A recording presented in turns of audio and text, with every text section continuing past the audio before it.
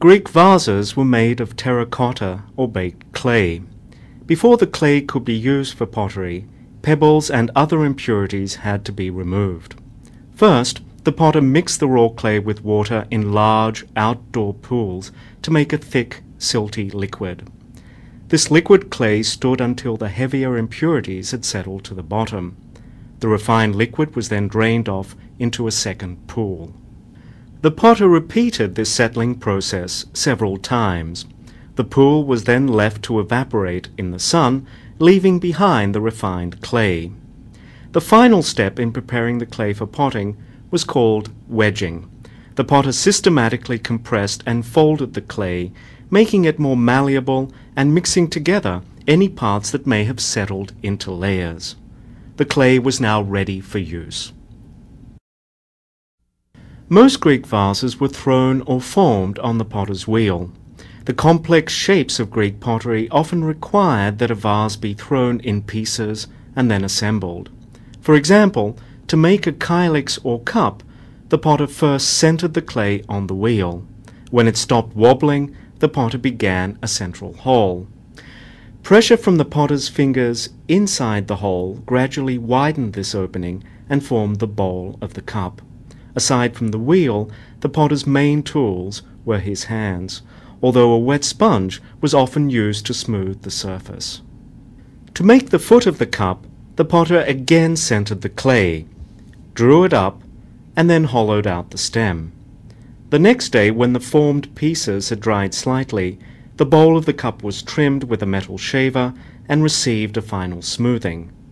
The potter used wet clay to bond the separately made bowl and foot and then smoothed over the join. Next, the potter stretched out lengths of clay and bent them into handles. Again using wet clay, the potter attached the handles to the bowl, often roughening the joining surfaces to increase the bond. The vase was now ready to be decorated. Athenian vase painters experimented with a number of different methods of vase decoration. To create a vase in the black figure technique, that is, with black figures against a red background, the vase painter first sketched the outline of the design, in this case a dolphin, onto the surface of the vessel. Then, using a highly refined liquid clay as paint, the vase painter filled in the outline, creating a silhouette. When applied, the clay paint was almost the same color as the surface of the vase, but with firing it would turn black. The vase painter next used a sharp point to scratch internal details through the silhouette. The vase was then ready for the kiln. The contrasting red and black color scheme of Athenian pottery was the result of a difficult three-stage firing process. Using wood-fired kilns or ovens, vases were heated to about 800 degrees centigrade in an oxygen-rich environment, causing the whole vase to turn red. Next, the potter closed off the vents of the kiln and added green wood and leafy branches, creating an oxygen-poor environment. As a result, the whole vase turned black. At the same time, the kiln temperature was raised, causing the thin, painted layer of decorative clay to become glossy and non-porous.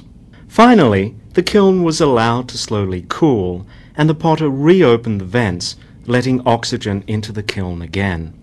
In this stage, the unpainted areas of the vessels returned to their warm red color, but the glossy areas, which could not absorb oxygen, remained black.